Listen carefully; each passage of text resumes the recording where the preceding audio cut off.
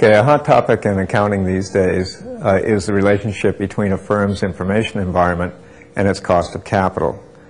By cost of capital, we mean the required return that investors expect commensurate with the risks that they have to accept should they invest in the company's stock. There has been a plethora of empirical studies that claim to have detected associations between such characteristics as earnings quality or analyst following or dispersion of analyst forecasts and a firm's cost of capital, its expected return. In a recent paper that I completed with colleagues Jing Liu and Jun Liu, and is now forthcoming in the Accounting Review, we examine as a theoretical matter whether there should be a relationship of the nature that the empiricists claim to have found.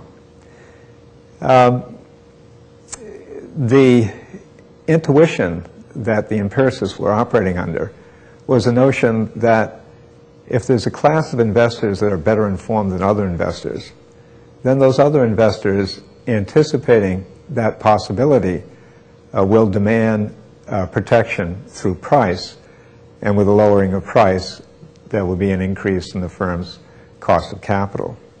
However, this intuition is flawed.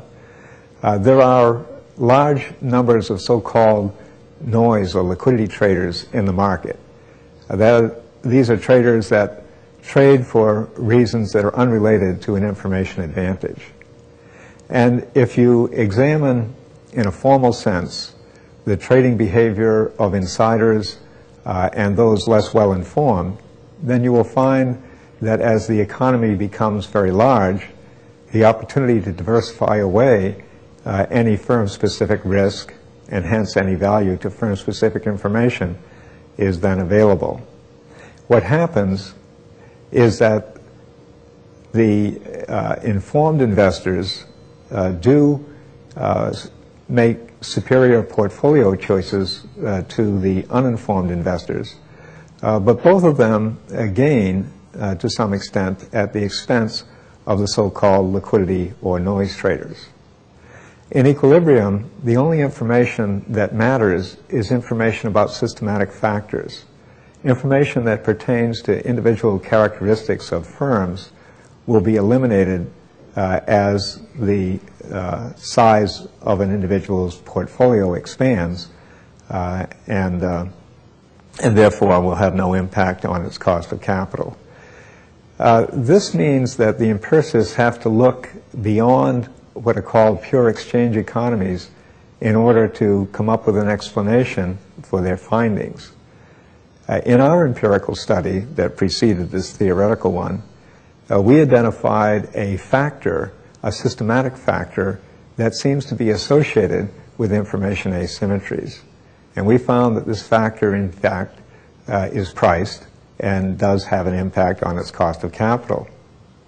But as a theoretical matter, it must be a consequence of some impact that information asymmetry has on actual production and investment activities of the firm.